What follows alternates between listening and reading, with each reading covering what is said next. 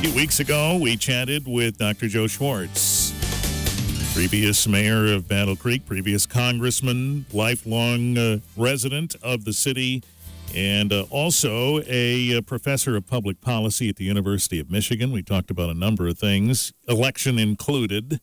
Now that that's all done, we thought it might be nice to have a postscript with Dr. Schwarz, and he's joined us this morning. Good morning, sir. Good morning. Thanks very much, and great to be with you again. Thank you. Thanks for being back with us again today. Well, as a public policy professor, you watch what went on a week ago, and you say what to your students? It's been interesting because that's precisely what we've talked about in the 2 class days that we've had since the election, the last being yesterday, and the outcome of the election was not what people truly expected, at least most people. My students, who are a very good, smart group of people majoring in public policy, and they're from all over the United States, I thought had a very mature attitude toward this. Basically, okay, he's been elected president. Most of us did not vote for him, but that's not the job now. The job now is to make his presidency work for the United States and its citizens. This is maybe more difficult than in years previously, where one or another candidate may not have been the candidate that one chose, but you hear those unifying statements made, and folks go along and things move along. But the tenor of this election might make that difficult. We've never seen anything quite like it before. Yeah. I certainly haven't, and I've been following elections for longer than I'd like to admit. And that's why the challenge is before us right now, and it's so difficult. I mean, he is going to be president of the United States. As a result, let's try to help his administration be successful for all of us. It's going to take some work, and they had a big shuffle yesterday in their transition team, and my good and longtime friend Mike Rogers is out. By his own wish, he's out, and that bothers me a little bit because it gives me the idea that there's still a lot of Sturm und Drang in that transition team in D.C. for the Trump administration, and we'll have to see what happens. But I'm not being pejorative when I say this, but I'm observing. For God's sake, get your act together and get this transition team going, and pick the most capable people, irrespective of their political affiliation, and irrespective of whether they strongly supported Donald Trump for president. Pick the best people. Well, these signals that we're picking up from this transition team situation, are we jumping to a conclusion by presuming that Mike Rogers and others are moving around or leaving because of some kind of real problem? One can only assume. I mean, that's trying to penetrate the dark spaces when you try to get into the meetings of something like a presidential transition team. But I know Mike very, very well. Served with him in the state Senate. Served with him in Congress. Known him for 20-plus years, and he's a good man. Former Army officer, former FBI agent. You couldn't find anybody better to deal with national security affairs than Mike. And Mike is out along with Chris Christie, and there will be others too. And a new team is coming in, and I hope and pray that they are competent and that they do the right thing, and that they can communicate with Donald Trump, and he understands that this is no longer partisan. This is finding the best people to fill these jobs. Let me zoom out a second and ask this. Is it unusual for a transition team to have this kind of change? I believe it is. I believe it is. I don't remember a transition team being in place, some of them having worked with the supposition that Trump might win for months on what the transition might be, and then all of a sudden they're out the door, including the boss, Chris Christie. And he's being replaced with Mike Pence of Indiana, Governor Pence, with whom I also served in the House of Representatives. I believe there's instability right now in the transition team and in the whole Trump organization, trying to go from a candidate status into a president-elect status. And as an American, I hope that they're able to fix what's wrong, get together, and do a good job in choosing people who will basically run this country for the next 4 years. Yeah, and if there's any inference you could make out of the Pence choice instead of Christie, it might suggest, okay, if Trump needs someone with whom he sees eye to eye, Pence might be the guy. Well, that's also true. And you remember Chris Christie was the federal prosecutor that essentially sent the Trump son-in-law's father to jail, and there has to be a little bit of bad blood there. But Christie's a very good politician. He's a little blustery, we know that. Right. He's a very good politician. Mike Pence is an extremely conservative, religious right governor of Indiana, and as you know, he was a radio talk show host down near Indianapolis prior to his going to the U.S. House. We'll see how it works. I just want it to work. Right. Dr. Joe Schwarz is here. We're talking post-election stuff. In fact, when we come back in a few minutes, we'll talk about this whole notion of the Electoral College and some of the backlash that's come up with that, and more coming up shortly on WBCK.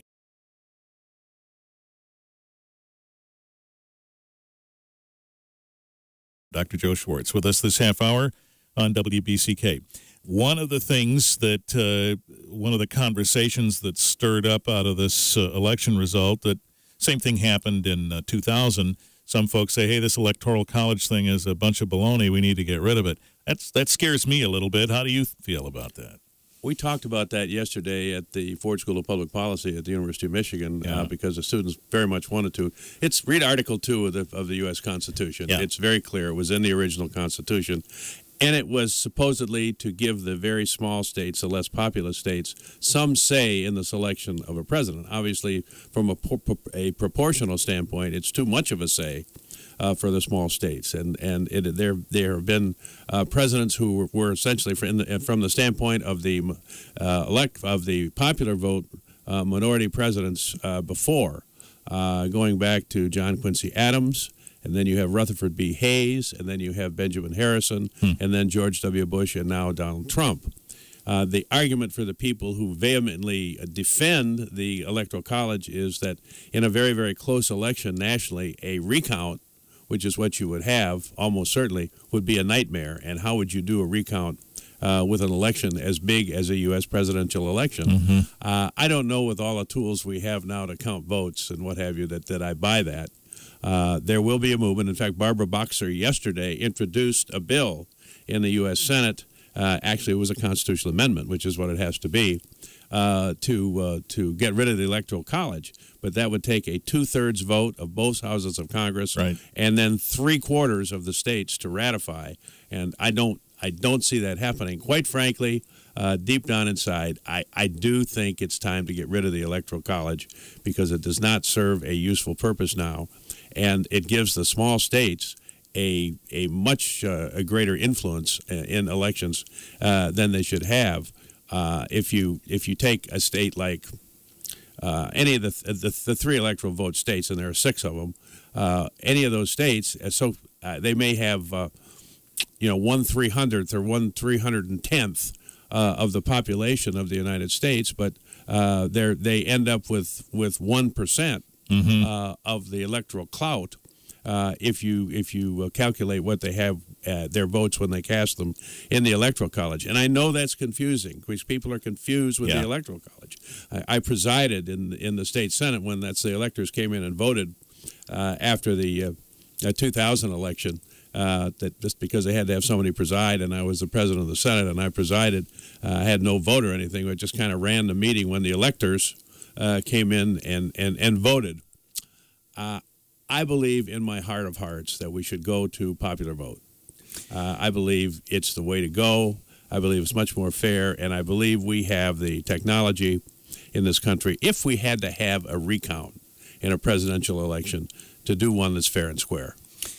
Let's talk about why we don't do that now. We presume that there are disadvantages to popular vote. For example, just by virtue of population, wouldn't the bigger states have a bigger hand that might then help manipulate the results one way or another? I don't think manipulate is the right word. Okay. They certainly would influence the results more than they do with the Electoral College, the present situation. Nevertheless, it's getting to me, in any event, to seem somewhat undemocratic, small d, that we still have the Electoral College. I don't think in a country now with essentially 325 million population that the Electoral College is a good vehicle for us to use to count votes in a presidential election. I believe we should go to popular vote.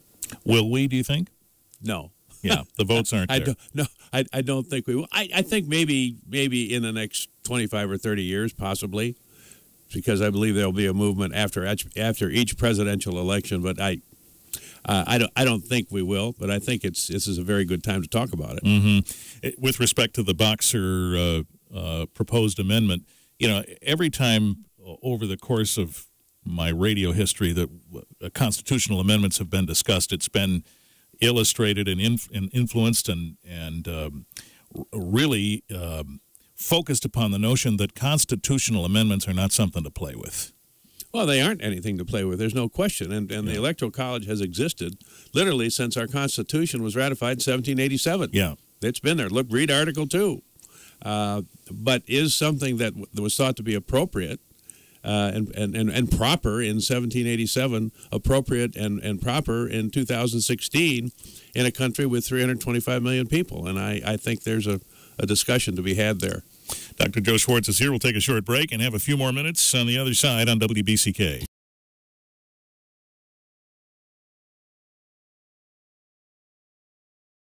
A few more minutes with Dr. Joe Schwarz. So the tenor of this election was more divisive than we've seen recently. There were a lot of comments made by the president-elect when he was a candidate that made some people uncomfortable, made other people extremely comfortable.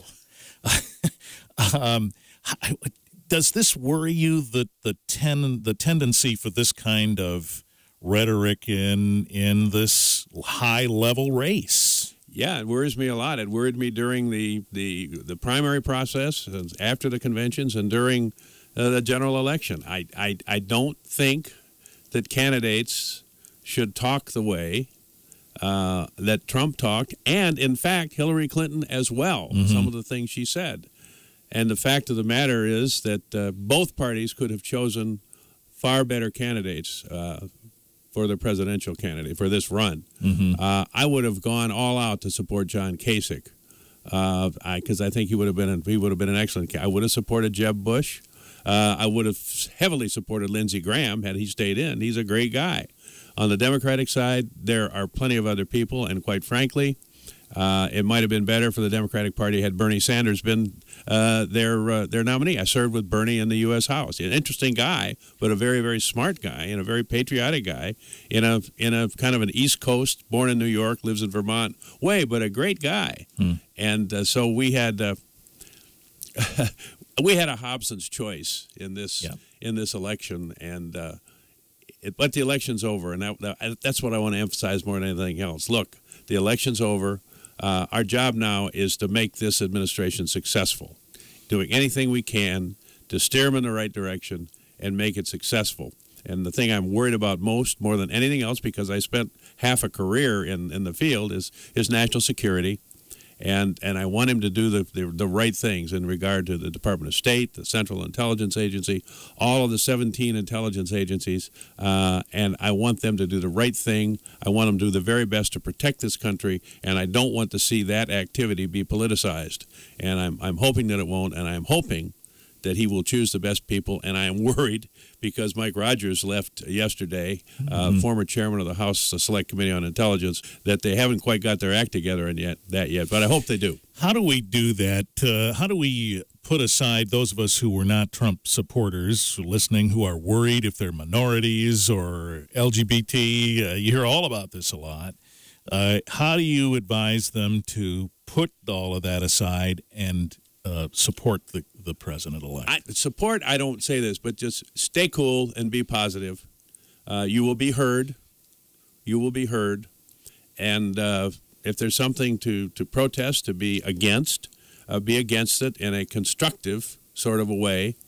Do our very best and hope that they get the message, that the Trump people get the message that we are one country. We're the United States of America. and we want to do the best for our country. And if we do that, we'll get through in the next 4 years. I want to be more optimistic than I truly am right now, but I am as optimistic as I can be, and any way that I can help, I will do it, because I'm an American and I want the best for America. When you were here last, you said whoever gets this election is a one-termer. You still feel that way? Oh, absolutely. I feel absolutely that Mr. Trump will be a one-term president. He won't. You don't think he'll be a star here in the next 4 years that'll change people's minds? I want him to just hang on. I want him to exist. I want him to keep the government of the United States on an even keel. I want him to keep our relationships with other countries on an even keel. I want him to keep our military strong. And I want him to work with the Congress, and he's got a majority in both houses of the Congress, right, to try to enact some of the things in his domestic program, which I thought weren't too bad. Pretty good, in fact. Okay. Well, we appreciate the time as always. Battle Creek's Dr. Joe Schwarz, public policy professor, University of Michigan. We'll stay in touch. Thanks very much. Appreciate it. Thank you.